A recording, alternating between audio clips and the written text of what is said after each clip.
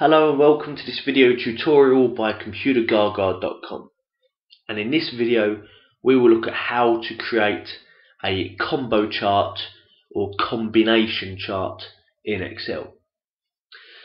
So a combination chart is used to show two different types of charts in one. Why would you want to do this? It is usually used to display data that either varies wildly, or you've got data of different types and you're trying to display them within one chart. So you want to highlight to people that the data is different, or it's the same figure but they're very different numbers, or that it's a completely different data type. Like you've got one that is like an integer and another one is a time. They're completely different types of data. To have them coexist, you would use these combo charts. So we've got an example on our spreadsheet here. We've got the sales of these sales reps and then a conversion ratio for them.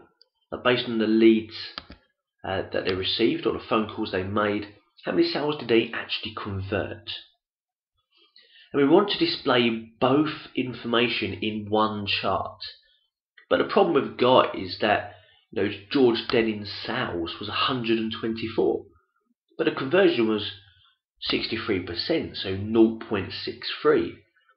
That is 124 times bigger, just a little more than that, bigger than the 63%. They're extremely different numbers. They can't just use the same axes on the chart. And we'll see that now, because our first step is to highlight that range of cells and to insert just a normal column chart to begin with.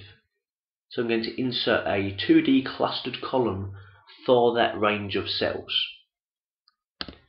And it's not going to be good viewing really. We can see the sales figures, and you may just about, if you're good, see the conversion bar. You see that tiny little bit of red at the bottom?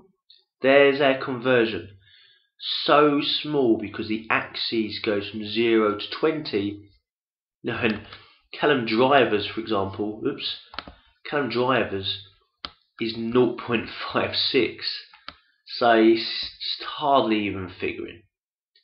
So what we are going to do is get this conversion kind of ratio data series to follow a secondary axis.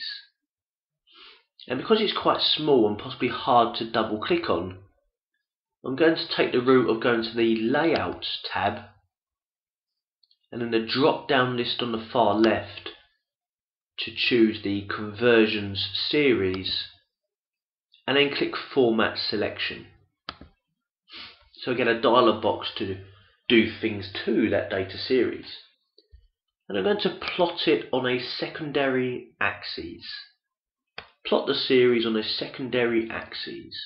Close that box down, and now I've got an axis on the right showing percentages for the conversions, and a different axis on the left showing number of cells.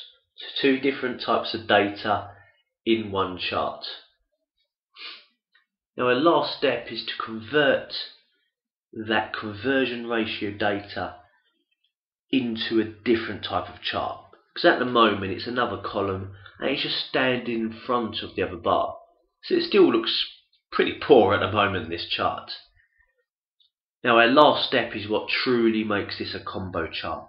We're going to right mouse click on one of the conversions columns and choose Change Series Chart Type. And I'm going to convert it to an area chart. Very common to see the combo charts as a column and line or a column and area chart. I prefer the area. Now click OK, and here we go. So we have the columns representing number of cells, following the primary axis on the left, and then the area chart using the data from the right hand axis, the second one, conversions. And also the colours represent that to people. So we can see in this data, hopefully for example, that George was our best salesperson, just about. and also one of our best at converting as well. So it doesn't lie, he's a very good salesperson. But then so is Sam Edwards. Now, don't be deceived by the sales number. What was that, 4th place for the sales? However, he's actually the best at converting. So arguably our best salesperson for converting leads. Is for some reason, maybe didn't work as many shifts or something, hasn't sold as much. And so on and so forth. Similar story with Wendy, really very good at sales but hasn't performed much. But then we can see that Karen and Perry have got maybe the least on conversions.